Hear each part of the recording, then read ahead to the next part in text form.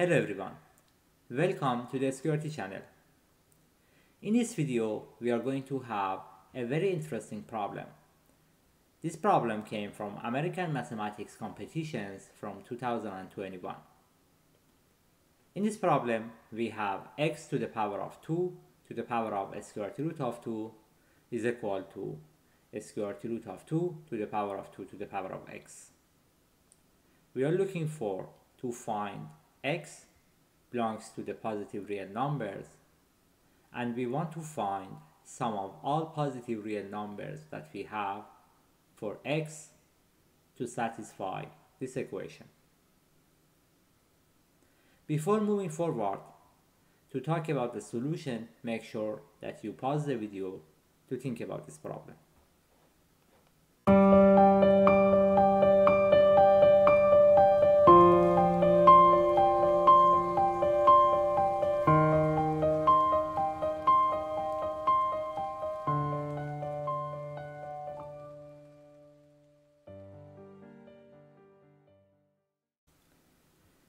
For this problem, I'm going to add some more details because the challenge comes from those details.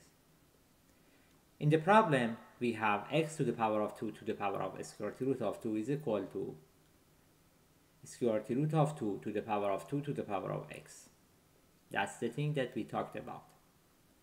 However, the original problem wanted to find sum of all positive real numbers that satisfy the equation. So basically, we are not going to find the actual values that satisfy this equation. Instead, we are interested to find the range of final value that we have for sum of all positive real numbers like x that satisfy this equation. There are 5 cases that we need to verify.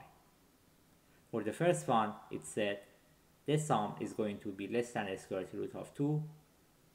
In the second one, it said it's just a square root of 2. In the third one, it says it's greater than a square root of 2 but less than 2. And then in the D case, it basically increases the range and it says that it's something greater than or equal to 2 but less than 6. And finally, we are seeing here as something greater than or equal to 6. We are going to find which one is the case here. Maybe because we added some details now, you can pause the video and think again about the problem.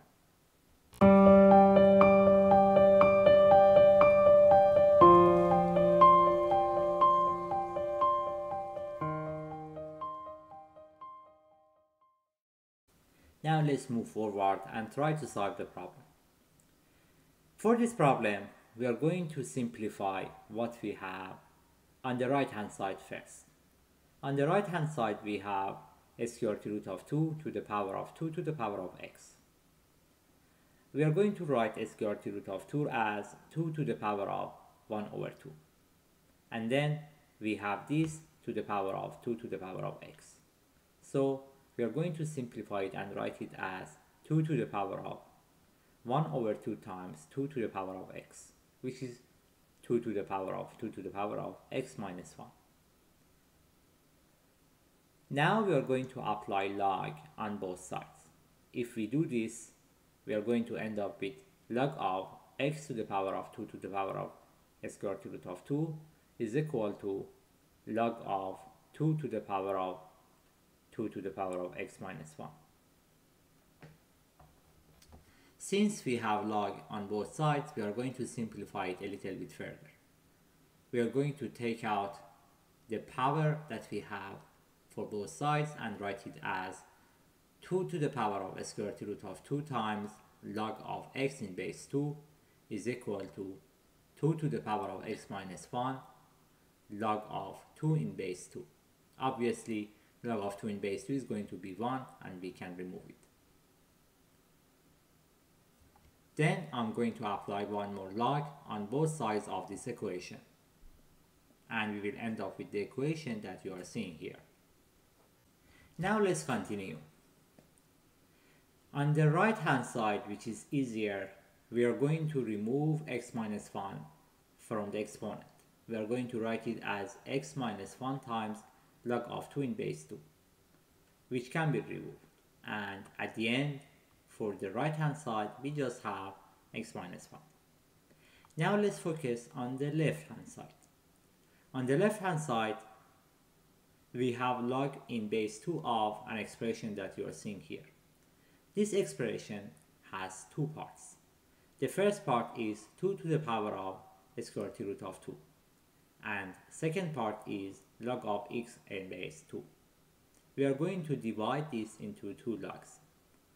Basically, we are going to write it as log of 2 to the power of square root of 2 in base 2 plus log of x in base 2 in base 2. We are going to simplify the first part and write it as square root of 2. And then we will simplify and rearrange the whole equation and write it as log of x in base 2 is equal to x minus square root of 2 minus 1. Now we need to solve this problem. This problem is not easy to solve after all. Maybe that's why they didn't ask for individual values of x that are going to satisfy this equation. Basically, they asked for sum of all these values, and they didn't ask for exact number, but instead they asked for a range. We are going to benefit from this type of equation and also the thing that they asked in a bit. I'm going to go back to the equation that we need to solve, and this time I'm going to plot some curves.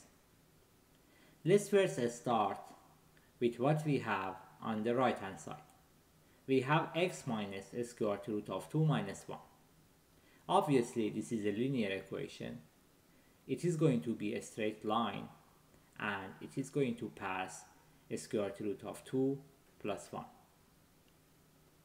The other thing that we know is if we put x as 0, it's going to pass negative square root of 2 minus 1.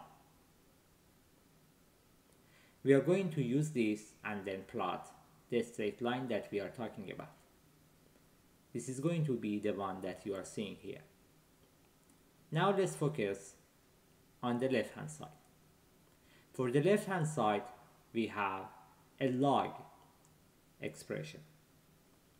We already know the behavior of the log expression.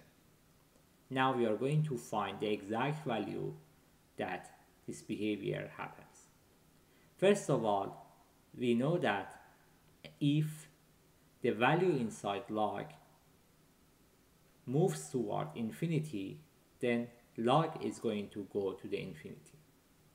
And then the second thing that we know is if the value inside the log goes towards 0, then log goes towards negative infinity. So let's do this. First of all, this is not a simple log. Inside the log itself, we have another log. When x is infinity, then the initial log of x in base 2 is going to be infinity, and then log of that value in base 2 is going to be infinity again. This part is easy. Now the second part that is going to be interesting is when x is equal to 1.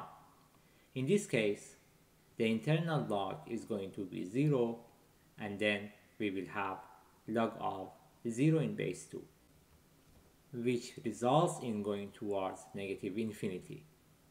So the curve that we need to have is going to go towards infinity, basically negative infinity, when x moves toward 1, and then it goes towards positive infinity when x moves toward positive infinity. As a result, these two curves are going to cross each other in 2 points. Both of them are going to be positive, and we want to find sum of them. First of all, you can easily verify that some of these two values are not going to be a square root of 2 or less than that. So the case that we have here for A and B are wrong. What about case C? It says it's less than 2. But obviously you can see that it's more than that. So case C is not acceptable too. Now we are going to end up with finding if D is correct. You can see that one of the values is a little bit more than 3 and the other values is between 1 and 2. So some of them is going to be less than 6 and more than 2. So case D is acceptable and E is not acceptable. So we find that sum of all positive real numbers x that satisfy the equation that we have is going to be between 2 and 6. Thanks for watching the video. If you would like to see more puzzles and math involved activities, please subscribe to the channel. This is the SQRT channel.